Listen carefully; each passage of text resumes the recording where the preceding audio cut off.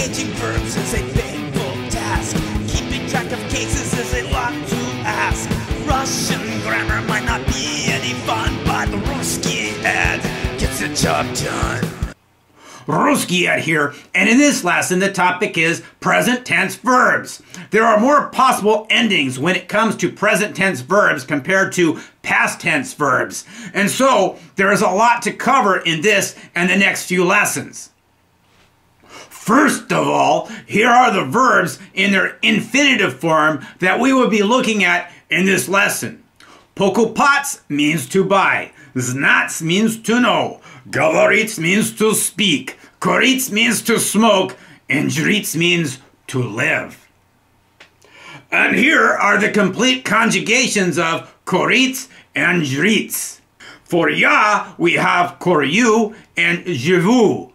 For ti, we have korish and jrevush. For on, ana, and ani, we have korits and jrevut.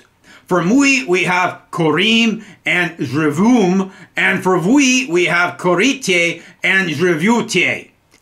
And finally, for ani, we have koryat and jrevut. Now for some sample sentences.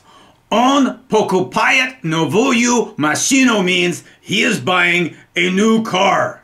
Ya niznayo means I don't know. Anat gavarit saksantam means she speaks with an accent. Ani koryat doma means they smoke at home.